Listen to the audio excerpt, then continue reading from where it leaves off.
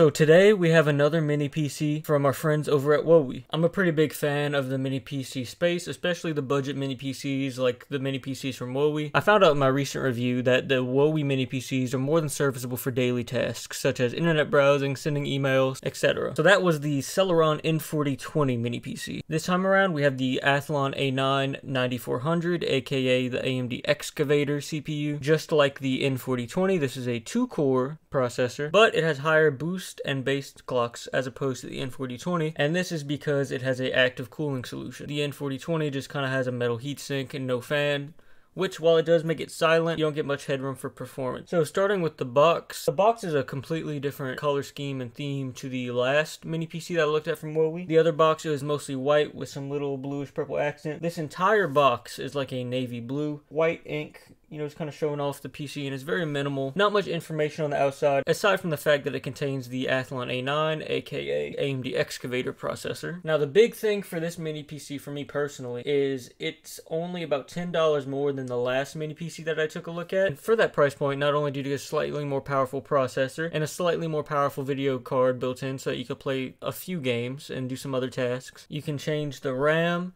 It comes with a M.2 SSD that you can change out that has Windows preloaded on it. Also has an additional 2.5-inch SATA enclosure so that you can add storage. The last mini PC that I took a look at from Wowie, while you could add internal storage, you couldn't do anything for the RAM or change the storage that was on board the device that was soldered on. So of course, you know, we're gonna have to tear it down and look at the insides. You know, you just get straight to the product. There's the instructions, there's your mini PC, then off to the side is the power cable. The power cable looks pretty similar to the N4020 mini PC, probably a little higher wattage. Gonna pull the mini PC out here. There is a VESA bracket in the box if you want to mount the mini PC to the back of your monitor. I'm not gonna be doing that today, so I'm just gonna leave it in the box. Now, one thing that immediately caught my eye here is kind of funny. So the top can go on one of two ways. Whenever you take it apart, it clips on one of two ways. Well, out of the box, it appears to be upside down, at least to what the packaging and everything shows. This is no big deal because I'm going to upgrade it anyway and put it back, but it's kind of funny that, you know, it made it through like that. It's not like it'll hurt the device or anything. You know, it's just a cosmetic thing, and you can put it back yourself. But on the front of the unit, a lot like the other mini PC from Wowie, the Celeron one, we have the power button, 2 USB 3.0 ports, a USB-C port, and this time around the headphone jack made its way to the front of the device. Now we have the headphone jack on the front, but the micro SD's been moved around to the side. Alright, so this mini PC seems to be a little bit smaller than the slightly slower Celeron variant from Wowie. So it's slightly smaller, it has solid state storage and upgradable laptop RAM, as well as expandable storage and active cooling, and it appears to be smaller than the step down, you know, the slightly slower one. So it's a pretty compact package. So I can't wait to tear this thing open and test it out. So yeah, that's all that's in the box, aside from, you know, going around the unit here and looking at the ports. Unlike the Celeron mini PC, instead of an HDMI and a VGA, you get 2 HDMIs in this unit, which both support 4K at 30 Hz, I believe. And even though the Celeron mini PC has a little bit of venting on the side, on the back of the AMD Excavator one, you can obviously see that there's an exhaust vent on the back for the fan. And if you look through the bottom, you can kind of see the fan peeking through. So we're gonna tear it apart and see what it looks like on the inside. Alright, so getting it open wasn't that difficult. You just have to put a plastic pry tool in one of the corners and then work your way to a different corner, and then the whole top basically comes off.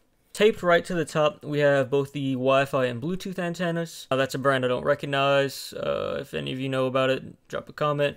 But that's the brand of the Wi-Fi and Bluetooth antennas. And like I said, the lid was on backwards or upside down out of the box, so I'm going to fix that later.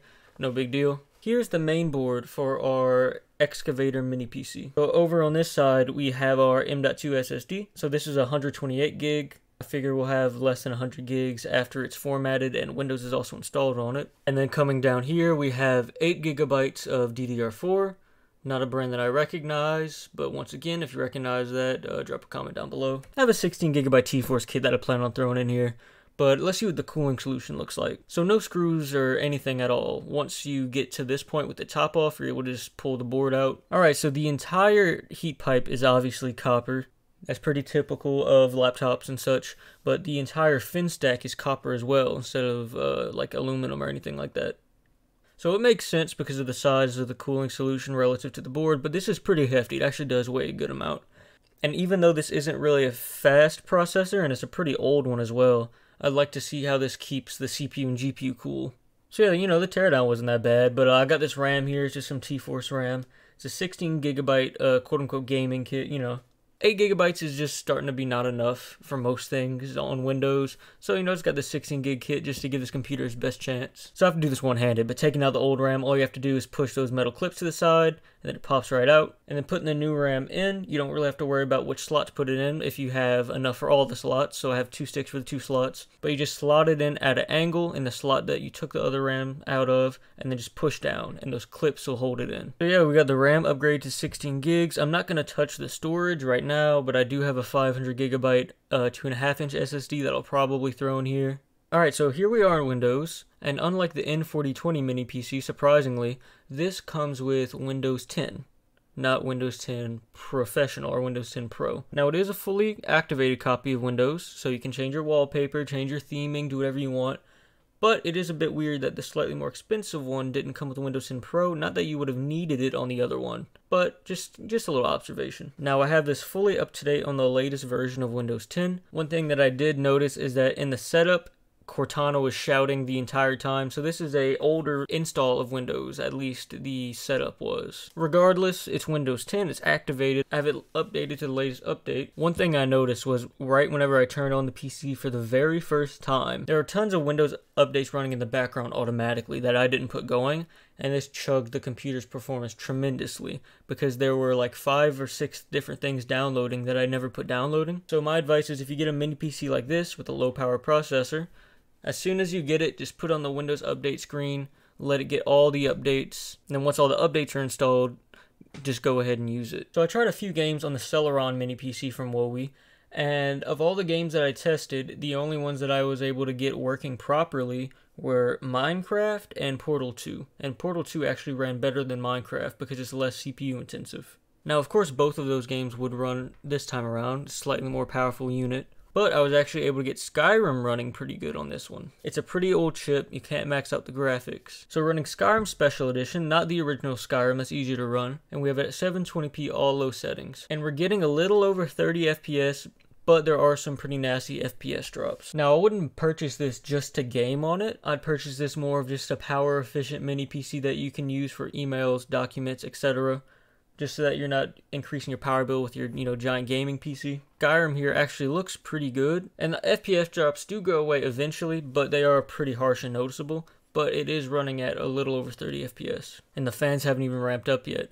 But if we look at the temperature, it's actually relatively cool, for a laptop GPU at least. And of course we have Minecraft. This is Minecraft Bedrock Edition. Just have, the chunks turned down, fancy graphics turned down. You can turn some of these graphics on, but I'm turning them all the way down so it's as smooth as possible. This is awesome for office applications, but you can get away with a little bit of gaming. I would recommend probably one of WoWie's Ryzen mini PCs for that one.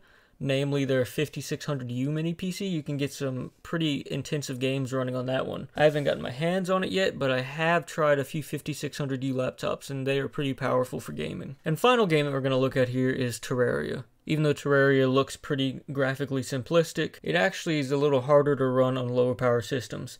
The past Celeron mini PC that I looked at, I tried to run Terraria on it without any luck. Terraria would not run on that mini PC, but this is what it looks like this time around. So yeah, I'd say it's pretty alright. Considering that this mini PC costs about what a copy of Windows cost, and you have upgradable RAM, storage, and it comes with the M.2 SSD with Windows on it, this is a pretty good value. I can also see this being pretty powerful for things such as home arcades possibly, where people would use Raspberry Pis and stuff in the past. A mini PC like this packs a pretty good punch to put in a little arcade like that. So now we just have like some day-to-day tasks. So, open up internet. We're just going to Google, like YouTube.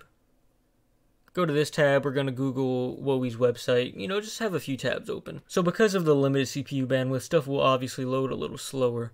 But it honestly is a powerhouse. You can have all these different things open and it'll never really chug. It loads relatively fast compared to office computers that I've used in the past. Let's just go to YouTube, pull up one of my own videos, put that going. One strange thing that I noticed about this mini PC is that it'll drop frames and act up on a YouTube video, right? But then if you full screen the YouTube video, you're pretty much fine. So I'm not too sure if that's a software bug or if it's something with YouTube not interfacing with the mini PC right. I don't know. I guess you could try the YouTube desktop app, but, you know, I'm just trying the website. But here's some 1080p video playback. You know, it's doing pretty alright. I couldn't imagine it would be a good idea to have several videos going at once, because you'd max out the processor pretty quick. But you can definitely have a video going while you're over here, shopping, or typing up an email. You know, really whatever you want to do.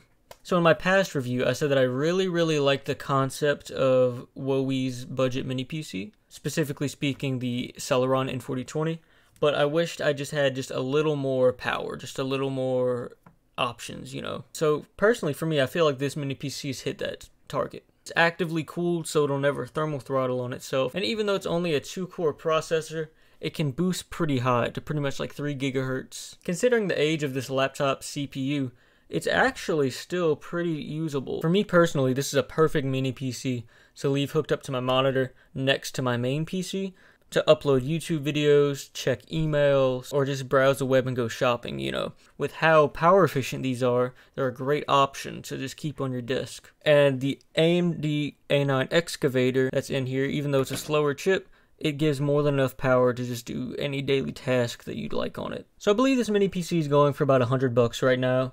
And if you want a mini PC, this is a great solution. Especially with the dual HDMI, I can see that being very useful for a lot of people who want to run dual monitor setups. They claim that you can do 4K 30 on each HDMI port. So yeah, if you're looking for a mini PC, these Wowi ones, honestly not that bad. And if you have the extra money to spend, especially if you like upgradability, I'd recommend the AMD A9 Excavator model over the N4020 model. For only about a $10 difference, you get noticeably more performance. A big thank you to Wowi for sending out a review unit of this mini PC. As always, I have to buy the things that I make videos on, so anytime a brand reaches out to send a product to make a review on, it's still all my own thoughts and opinions. It just alleviates the burden of having to go out and purchase stuff. So, you know, huge thank you to brands such as Wowi that provide products to review. So, you know, that's all from me. Peace.